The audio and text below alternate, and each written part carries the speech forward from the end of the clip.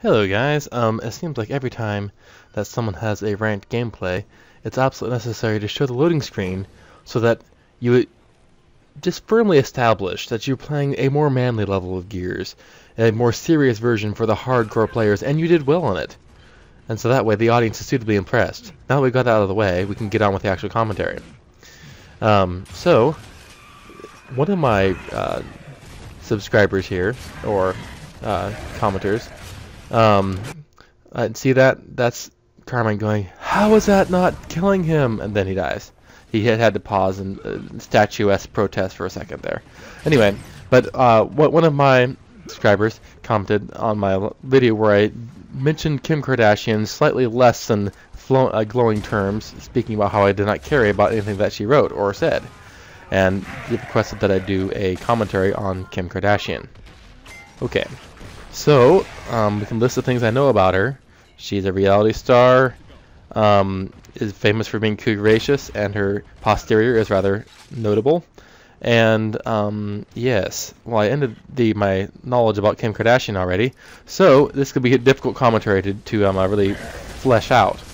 Yes, the puns. The puns! So painful. Anyway, she also married a little dude named Kanye West, of whom I am not a fan in any way.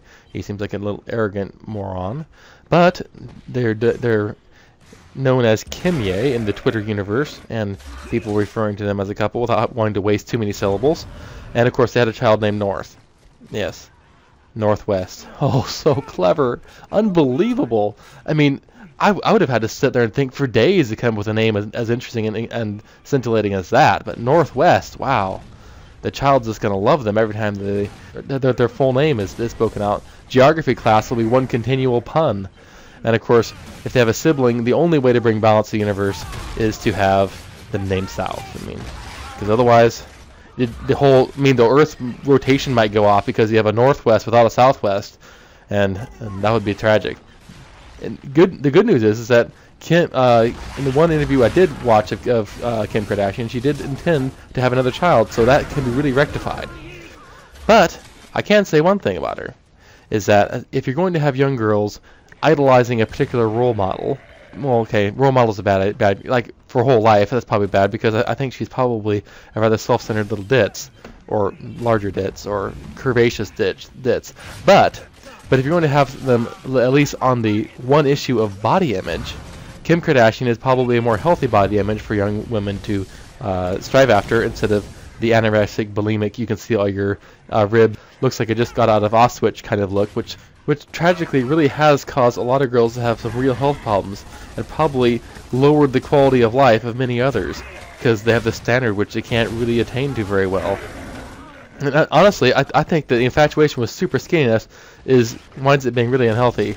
And all it really does is make people have low self-esteem and constantly beat them down over an unrealistic standard, which is really probably best that you not achieve because it has such poor effects on your health. Women who get down to the super lean model level of body fat frequently stop menstruating because they don't have enough fat to keep their body working properly. And while yes, our culture does have problems with obesity, that is true, the standard which seems to be put out there is unattainably unrealistic.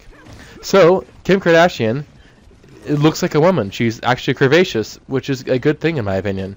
And before you start going that Med has likes fatties, may I just interject something here. Beauty is a secondary attribute. And that means that you, as the observer, decide what is beautiful to you. And so, there's no one person who can define exactly what beauty is, one way or another.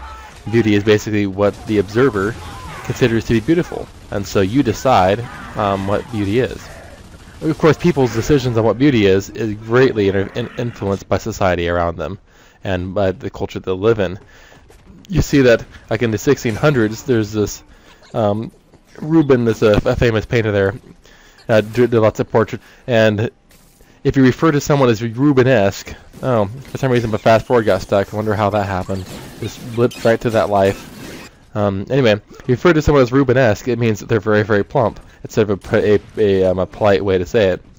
And of course, then like in the 50s, there's actually ads for women to gain weight for glamorous curves. Yeah, of course, in Africa, you have the ideal of the traditionally built women, especially in areas like Botswana. And like in 1960, you got Twiggy, and the point is that standards for beauty evolve. It seems to me that like the most common trend is that whatever is difficult and unattainable for that society, or the society in general at the time, is what they want. So if you're in a society where being malnourished is really common, and there's lots of skinny, thick women around, but they're basically unhealthy because they have almost no food. Of course, skinniness is going to be observed as unattractive, and plumpness, because it's rare and a sign of health and wealth, is going to be glamorized. Of course, in our society, our poor people are fat. Potato chips and French fries cost almost nothing, and they're super fattening. So it's easy to be fat, difficult to be thin. So of course now we gravitate the other way, and you have this whole industry which is shaping our perception of beauty, and that is of course the fashion industry and magazines and those stuff. And you're not going to get people to buy your products if you tell them, oh, you're beautiful the way you are. You're going to get them to buy your products if you make them feel dissatisfied with themselves and feel that they're ugly and they need your product to make them more beautiful. And to me, it's a fascinating thing with human nature. It seems like whatever physical appearance is the most difficult to reach is what we're going to say is the most attractive. It's this inverse relationship of, oh, if you have to have your head shaved and a corset on to squish you into whatever shape, then that's what we're going to decide is beautiful. Or tiny feet, break your feet in half and make it to where you can barely walk and are crippled, but you're beautiful. So anyway, don't buy into it, people. Rebel. Establish your own standard of beauty. Or even better, be beautiful on the inside, which no one can take away from you. On the subject of beauty and actresses, Amy Adams recently was caught by a fan surreptitiously exchanging her first-class airline seat with a soldier who's coming back. That's pretty classy, and that's pretty beautiful. Of course, she's beautiful on the outside too, but... Alright, see you guys around.